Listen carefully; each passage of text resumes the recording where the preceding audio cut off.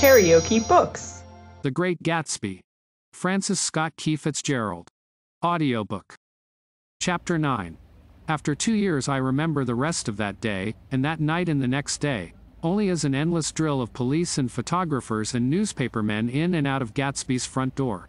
A rope stretched across the main gate and a policeman by it kept out the curious, but little boys soon discovered that they could enter through my yard, and there were always a few of them clustered open-mouthed about the pool. Someone with a positive manner, perhaps a detective, used the expression "madman" as he bent over Wilson's body that afternoon, and the adventitious authority of his voice set the key for the newspaper reports next morning. Most of those reports were a nightmare, grotesque, circumstantial, eager, and untrue. When Michaelis's testimony at the inquest brought to light Wilson's suspicions of his wife, I thought the whole tale would shortly be served up in racy pasquinade, but Catherine, who might have said anything, didn't say a word. She showed a surprising amount of character about it too, looked at the coroner with determined eyes under that corrected brow of hers, and swore that her sister had never seen Gatsby, that her sister was completely happy with her husband, that her sister had been into no mischief whatever. She convinced herself of it, and cried into her handkerchief, as if the very suggestion was more than she could endure. So Wilson was reduced to a man, deranged by grief, in order that the case might remain in its simplest form. And it rested there. But all this part of it seemed remote and unessential. I found myself on Gatsby's side and alone. From the moment I telephoned news of the catastrophe to West Egg Village, every surmise about him, and every practical question, was referred to me. At first I was surprised and confused. Then, as he lay in his house and didn't move or breathe or speak, hour upon hour, it grew upon me that I was responsible, because no one else was interested, I mean, with that intense personal interest to which everyone has some vague right at the end. I called up Daisy half an hour after we found him, called her instinctively and without hesitation. But she and Tom had gone away early that afternoon, and taken baggage with them. Left no address? No. Say when they'd be back? No. Any idea where they are? How I could reach them? I don't know. Can't say. I wanted to get somebody for him. I wanted to go into the room where he lay and reassure him. I'll get somebody for you, Gatsby. Don't worry. Just trust me and I'll get somebody for you. Meyer Wolfschiem's name wasn't in the phone book. The butler gave me his office address on Broadway, and I called information, but by the time I had the number it was long after 5, and no one answered the phone. Will you ring again? I've rung 3 times. It's very important. Sorry. I'm afraid no one's there. I went back to the drawing room and thought for an instant that they were chance visitors, all these official people who suddenly filled it. But though they drew back the sheet and looked at Gatsby with shocked eyes, his protest continued in my brain. Look here, old sport, you've got to get somebody for me. You've got to try hard. I can't go through this alone. Someone started to ask me questions, but I broke away and going upstairs looked hastily through the unlocked parts of his desk. He'd never told me definitely that his parents were dead. But there was nothing. Only the picture of Dan Cody, a token of forgotten violence, staring down from the wall. Next morning I sent the butler to New York with a letter to Wolfschiem, which asked for information and urged him to come out on the next train. That request seemed superfluous when I wrote it. I was sure he'd start when he saw the newspapers, just as I was sure there'd be a wire from Daisy before noon. But neither a wire nor Mr. Wolfschiem arrived. No one arrived except more police and photographers and newspapermen. When the butler brought back Wolfschiem's answer I began to have a feeling of defiance, of scornful solidarity between Gatsby and me against them all. Dear Mr. Carraway. This has been one of the most terrible shocks of my life to me. I hardly can believe it that it is true at all. Such a mad act as that man did should make us all think. I cannot come down now as I am tied up in some very important business and cannot get mixed up in this thing now. If there is anything I can do a little later let me know in a letter by Edgar. I hardly know where I am when I hear about a thing like this and am completely knocked down and out. Yours truly. Meyer Wolfschiem. And then hasty addenda beneath. Let me know about the funeral etc. Do not know his family at all. When the phone rang that afternoon and long distance said Chicago was calling I thought this would be Daisy at last. But the connection came through as a man's voice, very thin and far away. This is Slagle speaking. Yes, the name was unfamiliar. Hell of a note, isn't it? Get my wire? There haven't been any wires. Young Park's in trouble, he said rapidly. They picked him up when he handed the bonds over the counter. They got a circular from New York giving him the numbers just 5 minutes before. What do you know about that? Hey. You never can tell in these hick towns. Hello, I interrupted breathlessly. Look here, this isn't Mr. Gatsby. Mr. Gatsby's dead. There was a long silence on the other end of the wire, followed by an exclamation, then a quick squawk as the connection was broken. I think it was on the third day that a telegram signed Henry C. Gats arrived from a town in Minnesota. It said only that the sender was leaving immediately and to postpone the funeral until he came. It was Gatsby's father, a solemn old man, very helpless and dismayed, bundled up in a long cheap ulster against the warm September day.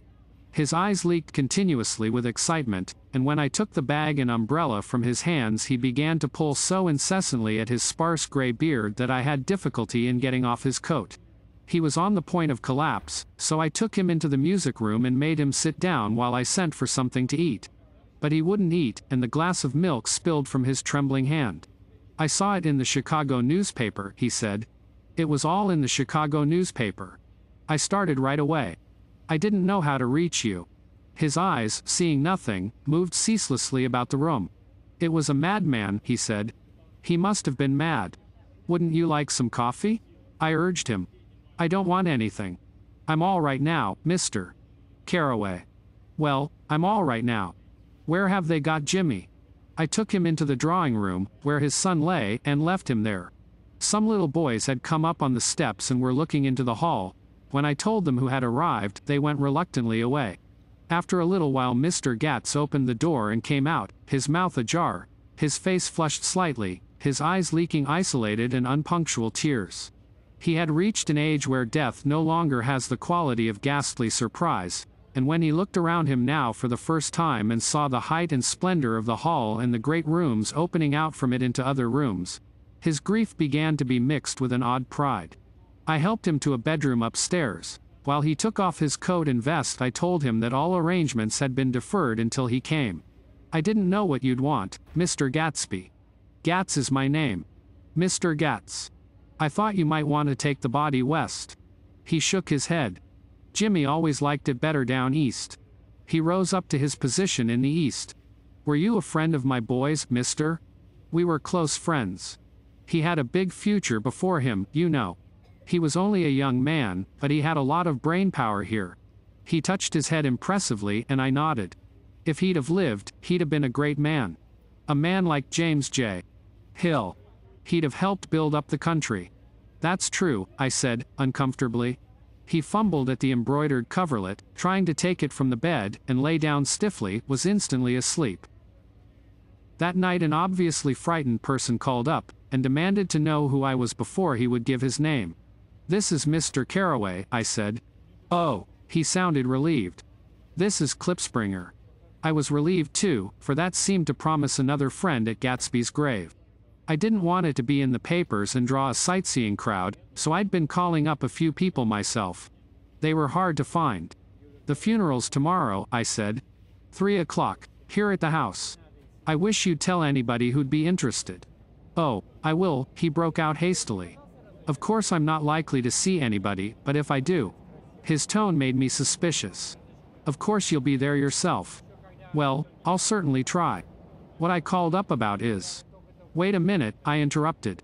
How about saying you'll come? Well, the fact is, the truth of the matter is that I'm staying with some people up here in Greenwich, and they rather expect me to be with them tomorrow. In fact, there's a sort of picnic or something. Of course I'll do my best to get away. I ejaculated an unrestrained, huh, and he must have heard me, for he went on nervously. What I called up about was a pair of shoes I left there. I wonder if it'd be too much trouble to have the butler send them on. You see, they're tennis shoes, and I'm sort of helpless without them. My address is care of B. F. I didn't hear the rest of the name, because I hung up the receiver. After that I felt a certain shame for Gatsby. One gentleman to whom I telephoned implied that he had got what he deserved. However, that was my fault, for he was one of those who used to sneer most bitterly at Gatsby on the courage of Gatsby's liquor, and I should have known better than to call him. The morning of the funeral I went up to New York to see Meyer Wolfsheim. I couldn't seem to reach him any other way. The door that I pushed open, on the advice of an elevator boy, was marked the Swastika Holding Company, and at first there didn't seem to be anyone inside. But when I'd shouted, "Hello," several times in vain, an argument broke out behind a partition, and presently a lovely Jewess appeared at an interior door and scrutinized me with black hostile eyes. "Nobody's in," she said. "Mr. Wolfsheim's gone to Chicago." The first part of this was obviously untrue, for someone had begun to whistle the rosary, tunelessly, inside. "Please say that Mr. Carraway wants to see him." "I can't get him back from Chicago, can I?" At this moment a voice, unmistakably Wolfsheim's, called, "Stella," from the other side of the door. "Leave your name on the desk," she said quickly. "I'll give it to him when he gets back. But I know he's there." She took a step toward me and began to slide her hands indignantly up and down her hips. "You young men think you can force your way in here any time," she scolded. "We're getting sick and tired of it. When I say he's in Chicago, he's in Chicago. I mentioned Gatsby. O.H. She looked at me over again. "Will you just, what was your name?" She vanished. In a moment Meyer Wolfsheim stood solemnly in the doorway, holding out both hands. He drew me into his office, remarking in a reverent voice that it was a sad time for all of us, and offered me a cigar. "My memory goes back to when first I met him," he said. "A young major just out of the army and covered over with medals he got in the war. He was so hard up he had to keep on wearing his uniform because he couldn't buy some regular clothes. First time I saw him was when he came into Winnebrenner's pool room at 43rd Street and asked for a job. He hadn't eaten anything for a couple of days. 'Come on, have some lunch with me,' I said. He ate more than $4 worth of food in half an hour. 'Did you start him in business?' I inquired. 'Start him? I made him. Oh. I raised him up out of nothing, right out of the gutter.' I saw right away he was a fine-appearing, gentlemanly young man, and when he told me he was at Oxford I knew I could use him good. I got him to join the American Legion and he used to stand high there. Right off he did some work for a client of mine up to Albany. We were so thick like that in everything, he held up two bulbous fingers, always together. I wondered if this partnership had included the World Series transaction in 1919. Now he's dead, I said after a moment. You were his closest friend, so I know you'll want to come to his funeral this afternoon. I'd like to come. Well, come then. The hair in his nostrils quivered slightly, and as he shook his head his eyes filled with tears. I can't do it, I can't get mixed up in it, he said. There's nothing to get mixed up in. It's all over now. When a man gets killed I never like to get mixed up in it in any way. I keep out. When I was a young man it was different. If a friend of mine died, no matter how, I stuck with them to the end. You may think that's sentimental, but I mean it, to the bitter end. I saw that for some reason of his own he was determined not to come, so I stood up. Are you a college man? He inquired suddenly. For a moment I thought he was going to suggest a connection, but he only nodded and shook my hand. Let us learn to show our friendship for a man when he is alive and not after he is dead, he suggested. After that my own rule is to let everything alone. When I left his office the sky had turned dark and I got back to West Egg in a drizzle. After changing my clothes I went next door and found Mr. Gatz walking up and down excitedly in the hall. His pride in his son and in his son's possessions was continually increasing and now he had something to show me. Jimmy sent me this picture. He took out his wallet with trembling fingers. Look there. It was a photograph of the house, cracked in the corners and dirty with many hands. He pointed out every detail to me eagerly. Look there, and then sought admiration from my eyes. He had shown it so often that I think it was more real to him now than the house itself. Jimmy sent it to me. I think it's a very pretty picture. It shows up well. Very well. Had you seen him lately? He come out to see me 2 years ago and bought me the house I live in now. Of course we was broke up when he run off from home, but I see now there was a reason for it. He knew he had a big future in front of him. And ever since he made a success he was very generous with me. He seemed reluctant to put away the picture, held it for another minute, lingeringly, before my eyes. Then he returned the wallet and pulled from his pocket a ragged old copy of a book called Hopalong Cassidy. Look here, this is a book he had when he was a boy.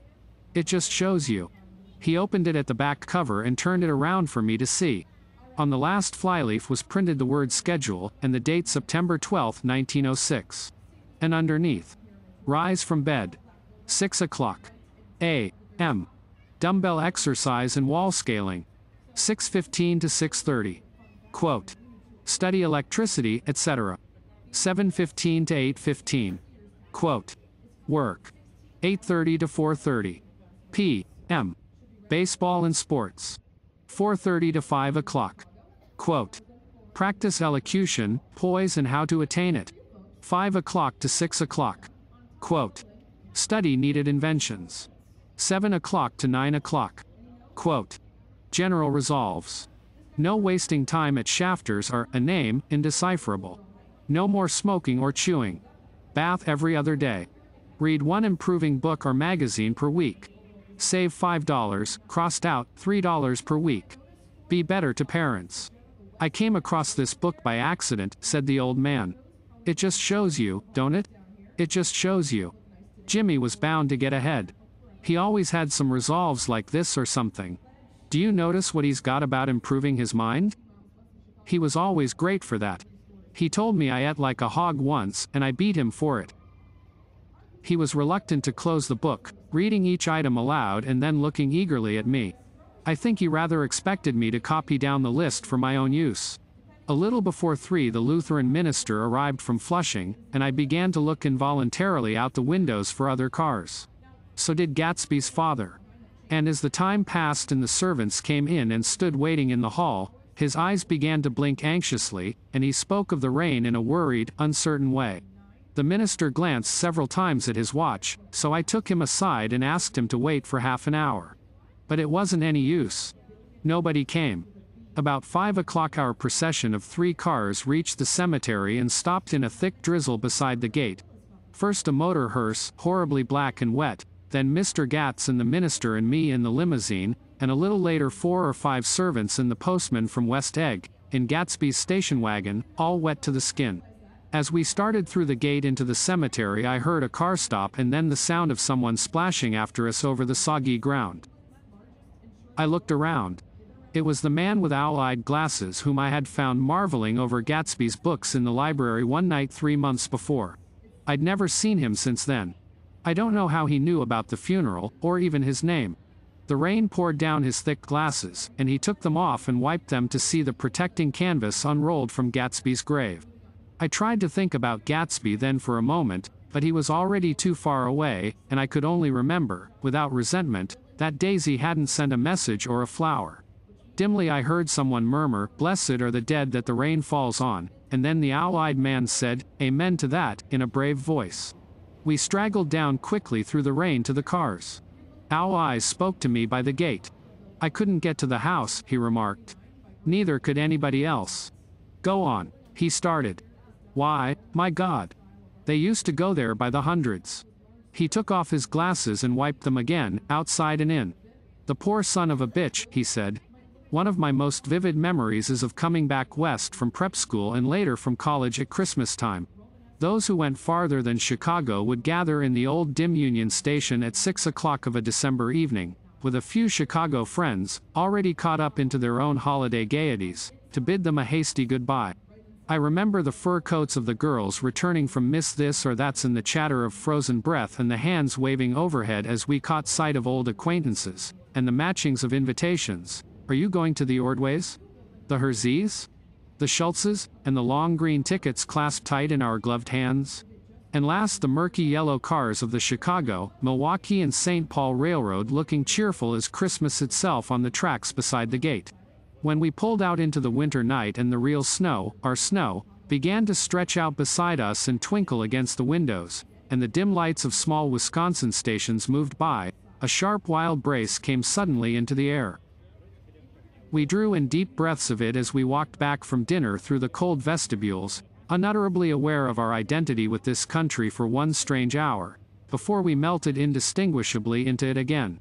That's my Middle West, not the wheat or the prairies or the lost Swede towns. but the thrilling returning trains of my youth, and the street lamps and sleigh bells in the frosty dark and the shadows of holly wreaths thrown by lighted windows on the snow. I am part of that, a little solemn with the feel of those long winters, a little complacent from growing up in the caraway house in a city where dwellings are still called through decades by a family's name. I see now that this has been a story of the West, after all. Tom and Gatsby, Daisy and Jordan and I, were all Westerners, and perhaps we possessed some deficiency in common which made us subtly unadaptable to Eastern life. Even when the East excited me most, even when I was most keenly aware of its superiority to the bored, sprawling, swollen towns beyond the Ohio, with their interminable inquisitions which spared only the children and the very old, even then it had always for me a quality of distortion. West Egg, especially, still figures in my more fantastic dreams. I see it as a night scene by El Greco, 100 houses, at once conventional and grotesque, crouching under a sullen, overhanging sky and a lustreless moon. In the foreground 4 solemn men in dress suits are walking along the sidewalk with a stretcher on which lies a drunken woman in a white evening dress. Her hand, which dangles over the side, sparkles cold with jewels. Gravely the men turn in at a house, the wrong house. But no one knows the woman's name, and no one cares. After Gatsby's death the East was haunted for me like that, distorted beyond my eyes' power of correction. So when the blue smoke of brittle leaves was in the air and the wind blew the wet laundry stiff on the line, I decided to come back home. There was one thing to be done before I left, an awkward, unpleasant thing that perhaps had better have been let alone. But I wanted to leave things in order and not just trust that obliging and indifferent sea to sweep my refuse away. I saw Jordan Baker and talked over and around what had happened to us together, and what had happened afterward to me, and she lay perfectly still, listening, in a big chair. She was dressed to play golf, and I remember thinking she looked like a good illustration. Her chin raised a little jauntily, her hair the color of an autumn leaf, her face the same brown tint as the fingerless glove on her knee. When I had finished she told me without comment that she was engaged to another man. I doubted that, though there were several she could have married at a nod of her head, but I pretended to be surprised. For just a minute I wondered if I wasn't making a mistake, then I thought it all over again quickly and got up to say goodbye. "Nevertheless, you did throw me over," said Jordan suddenly. "You threw me over on the telephone. I don't give a damn about you now, but it was a new experience for me, and I felt a little dizzy for a while." We shook hands. "Oh, and do you remember," she added, "a conversation we had once about driving a car?" "Why, not exactly. You said a bad driver was only safe until she met another bad driver?" "Well, I met another bad driver, didn't I? I mean, it was careless of me to make such a wrong guess. I thought you were rather an honest, straightforward person. I thought it was your secret pride." "I'm 30, I said. "I'm 5 years too old to lie to myself and call it honor." She didn't answer. Angry, and half in love with her, and tremendously sorry, I turned away. One afternoon late in October I saw Tom Buchanan. He was walking ahead of me along Fifth Avenue in his alert, aggressive way, his hands out a little from his body as if to fight off interference, his head moving sharply here and there, adapting itself to his restless eyes. Just as I slowed up to avoid overtaking him, he stopped and began frowning into the windows of a jewelry store. Suddenly he saw me and walked back, holding out his hand. "What's the matter, Nick? Do you object to shaking hands with me?" "Yes. You know what I think of you." "You're crazy, Nick," he said quickly. "Crazy as hell. I don't know what's the matter with you." "Tom," I inquired, "what did you say to Wilson that afternoon?" He stared at me without a word, and I knew I had guessed right about those missing hours. I started to turn away, but he took a step after me and grabbed my arm. "I told him the truth," he said. "He came to the door while we were getting ready to leave, and when I sent down word that we weren't in, he tried to force his way upstairs. He was crazy enough to kill me if I hadn't told him who owned the car. His hand was on a revolver in his pocket every minute he was in the house," he broke off defiantly. "What if I did tell him? That fellow had it coming to him. He threw dust into your eyes just like he did in Daisy's, but he was a tough one. He ran over Myrtle like you'd run over a dog and never even stopped his car. There was nothing I could say, except the one unutterable fact that it wasn't true. And if you think I didn't have my share of suffering, Look here, when I went to give up that flat and saw that damn box of dog biscuits sitting there on the sideboard, I sat down and cried like a baby. By God, it was awful. I couldn't forgive him or like him, but I saw that what he had done was, to him, entirely justified. It was all very careless and confused. They were careless people, Tom and Daisy. They smashed up things and creatures and then retreated back into their money or their vast carelessness, or whatever it was that kept them together, and let other people clean up the mess they had made. I shook hands with him. It seemed silly not to, for I felt suddenly as though I were talking to a child.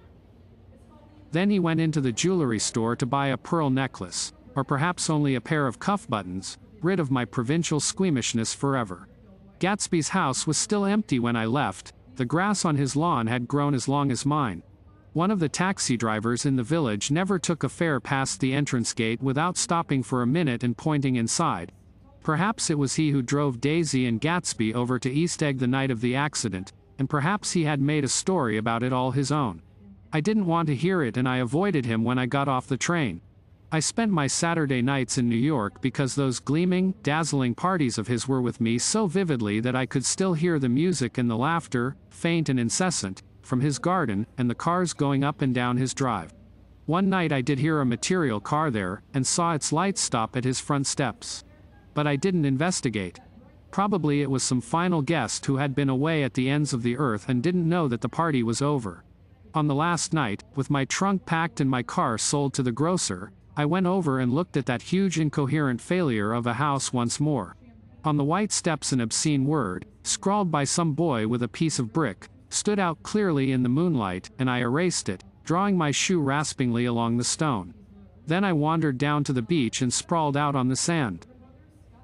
Most of the big shore places were closed now and there were hardly any lights except the shadowy, moving glow of a ferryboat across the sound. And as the moon rose higher the inessential houses began to melt away until gradually I became aware of the old island here that flowered once for Dutch sailors' eyes, a fresh, green breast of the New World. Its vanished trees, the trees that had made way for Gatsby's house, had once pandered in whispers to the last and greatest of all human dreams. For a transitory enchanted moment man must have held his breath in the presence of this continent, compelled into an aesthetic contemplation he neither understood nor desired, face to face for the last time in history with something commensurate to his capacity for wonder. And as I sat there brooding on the old, unknown world, I thought of Gatsby's wonder when he first picked out the green light at the end of Daisy's dock. He had come a long way to this blue lawn, and his dream must have seemed so close that he could hardly fail to grasp it. He did not know that it was already behind him, somewhere back in that vast obscurity beyond the city, where the dark fields of the Republic rolled on under the night. Gatsby believed in the green light, the orgastic future that year by year recedes before us. It eluded us then, but that's no matter. Tomorrow we will run faster, stretch out our arms further. And one fine morning. So we beat on, boats against the current, borne back ceaselessly into the past. If you liked what you heard, please subscribe to the channel.